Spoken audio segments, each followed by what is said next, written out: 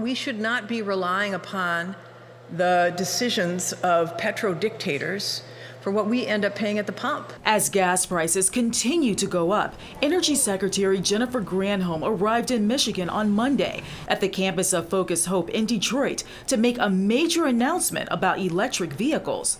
Today we are announcing $3.1 billion in funding opportunity announcement to build up the supply chain for the manufacturing of the battery. It's an opportunity to help ensure that processing the guts or the battery of the electric vehicle can primarily take place on U.S. soil. Right now, the processing of the materials that go into that battery all largely happens in China. We don't have any processing in the United States. You better believe those are more jobs, right? The funding announcement by the federal government works like this. Those who want to apply for it, they will have to supply a match of the funding. So the $3.1 billion ends up becoming $6.2 billion. That's a lot of money to build out this part of the supply chain, and that means that's a lot of jobs. And creating jobs means creating a labor force that can handle the work.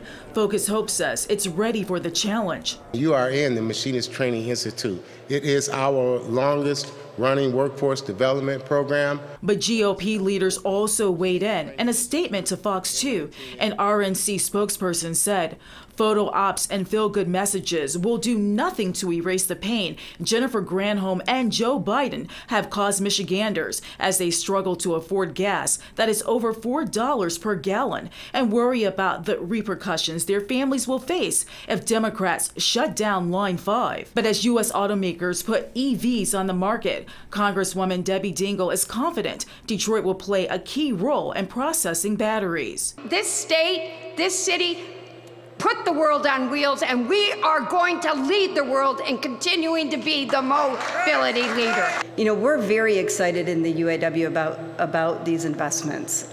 This is a moment that is never going to happen in our lifetime again. It hasn't happened in 100 years, a complete transformation of the auto industry. We're not going to let China lead in producing those minerals. We're going to bring it home. In Detroit, Ingrid Kelly, Fox 2 News.